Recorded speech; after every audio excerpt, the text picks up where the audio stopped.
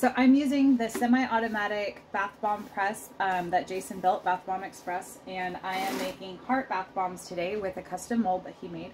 These are really affordable, so the machine is an investment, but the actual mold plates are super affordable. So this was custom made, so there's 5 2¼ inch hearts in there. And what I'm doing is measuring about 3 ounces of bath bomb mix into a Pyrex bowl here. I do go a little bit over because there's always a little bit of dust that comes out and all that. So you can also just put a whole bunch on here and squish it around, but I found that just measuring it doesn't take that much longer, and the bath bombs come out just fine that way, so I don't mind. So just getting these in here.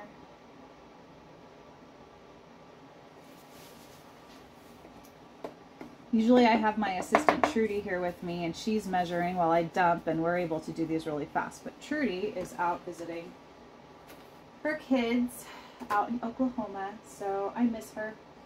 And she'll come back in a few weeks. But until then, I am stuck on measuring duty and cleaning duty and formulating duty and paperwork duty, all the stuff.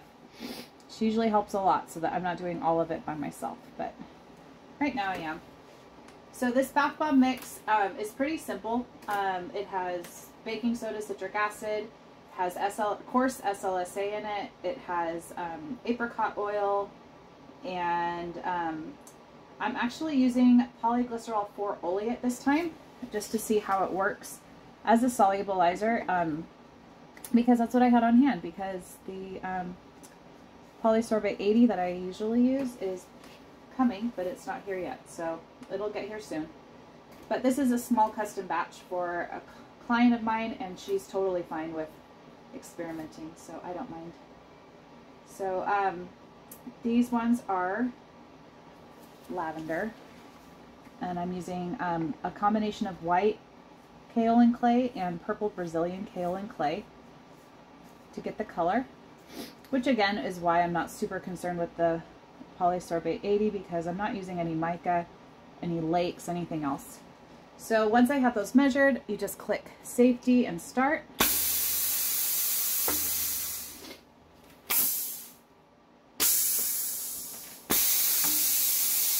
And up pop the bath bombs. Isn't that the best?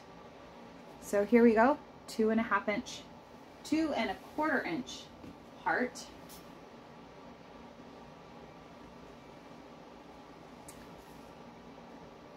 I love that I have both hands to work with when I'm doing these.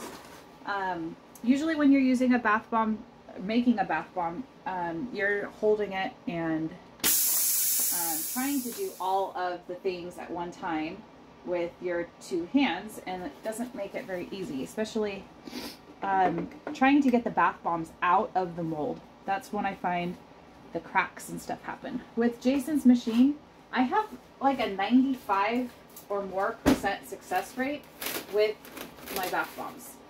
They just don't break. Part of it is because there's 2 cylinders on here. It's getting pressed equally. It's getting pressed at like 100 psi, which is a lot stronger than I could possibly do it by hand. And even using something like one of his manual presses, you still just can't get that nice, clean, even press every single time. And it's exhausting. So this machine allows me to simplify my life quite a bit, and just know that I only have to press these once. I don't have to press them 2 or 3 times to get them going. I have 2 machines. You can actually probably see in there. I have another one sitting right next to it that I bought last year, and I make shower steamers and bath bombs and all of that with it. I'm excited because I get to start using a custom one that he's making for me to be able to do my shampoo bars. So soon I'll be able to completely be done with my smaller bath bomb press, and just have the different molds that I need on these two machines. And why do I have two? Because sometimes I have to switch the mold plates out and it takes a little bit of time. And maybe will come a day when my assistant and I will both need to be making some things at the same time. The other thing is that they're really affordable. They're really not that bad. Jason runs great deals all the time on these. And just the normal price is affordable. You're able to take like small businesses like mine, home-based businesses, and kind of make them into small manufacturers pretty easily. By being more efficient with our time, we can do more things. Aren't those cute? I love them.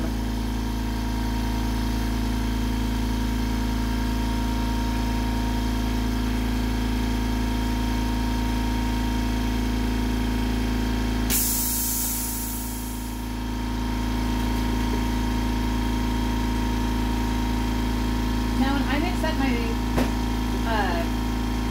mix, I don't automatically add the alcohol. I work with 70% alcohol.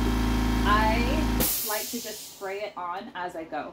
And occasionally I'll just do a drop test where I pick up a clump of mix and see if it holds when I'm dropping it. And then if it doesn't, if it starts to fall apart, then I'll spray a little bit more alcohol in there and then mix it all in. If I'm doing really big batches, then I might just mix in just a little bit on the top and then work my way down, because by the time I get to the bottom, it's probably dried out again. I suggest just the 70% alcohol because it has a good amount of water in it, and you want the bath bombs to actually partially activate in order to be able to grip together. I know it's scary, but yes, if you don't allow at least a little bit of it to activate, it will just kind of fall apart. It'll be crumbly. You don't want a crumbly, powdery bath bomb. Well, maybe you do, but I don't. They don't ship very well. I want my bath bombs to be rock hard so I can ship them. My customers can drop them if they need to on accident and not have them just explode into fine powder everywhere, because that's just no fun. All right, so we're down to the last little bit. Trudy, I miss you. This is taking me a lot longer than I usually do. When Trudy and I are working together, we can whip out, 100 or so shower steamers in 15 minutes easily from start to finish. All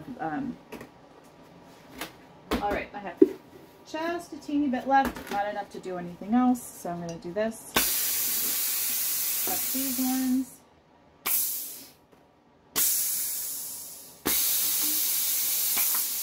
Boop. Aren't those beautiful? So again, this is the semi-auto press by Jason at Bathbomb Express. Don't be scared. It's a machine that you can afford.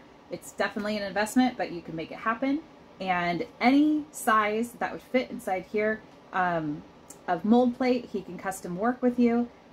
He can get anywhere from 1 to 5 depending on the size. This is a 7-inch square mold plate, and he'll make it happen.